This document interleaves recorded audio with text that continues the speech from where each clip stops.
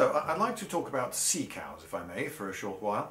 Dugongs and manatees, you've probably heard of them. They're big, gentle, grazing creatures that live in the shallows. They have to live in the shallows because that's where the plants that have to photosynthesize grow, and they can only grow there because the sunlight doesn't penetrate deep water very far. So they live in the shallows, and they're big, gentle, grazing equivalent of cows in the sea. Some people say that they are the origins of the legends of mermaids. It's difficult to see quite how people could have mistaken these things for mermaids, although in this picture you'll notice that this particular dugong is very red. I don't know quite why that's so red.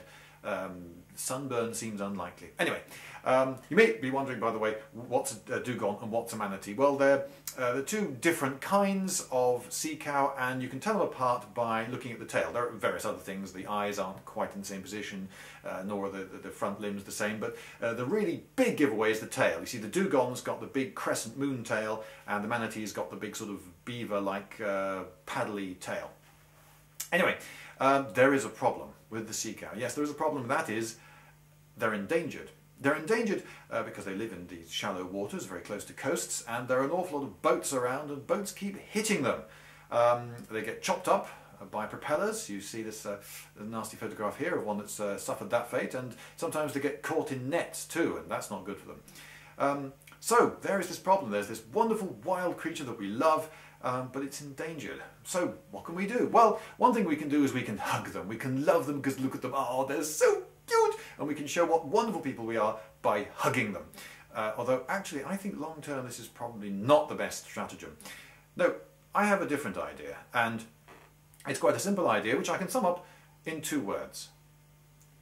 Farm them. Now, this may not be what the usual conservationist thinks of as a great way of saving a creature, but it does work. Now, here's another type of creature.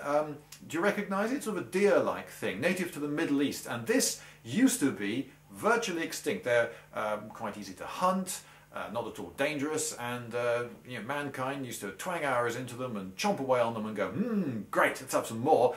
And they were, as a result, somewhat endangered. But then someone hit on the brilliant idea of farming them, and now they're some of the most numerous mammals on Earth. Do you recognise them?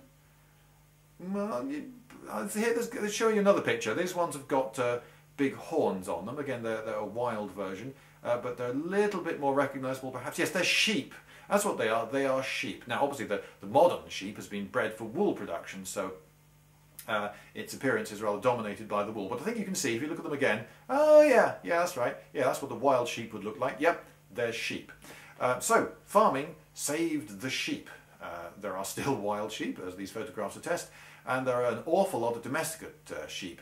Now, as soon as you start farming something, then that animal, it belongs to someone. Those animals belong to someone. So suddenly there are people with a strong vested interest in protecting them.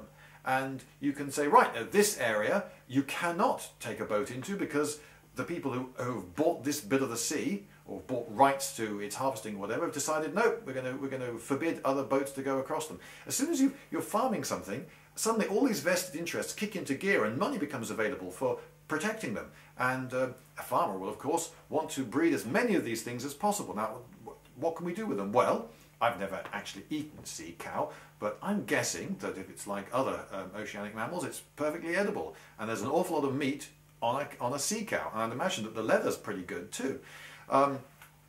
And so these could be very productive. Now, a cow is a harvesting machine, isn't it? You put a cow into the field and it gets on with the job of harvesting that field, and then you, if you like, harvest the harvester by slaughtering the cow and eating it.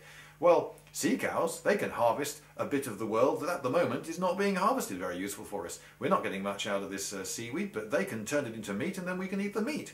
Is that such a bad thing? Well, if it saves the dugong, if it saves the manatee, I think it is a good thing.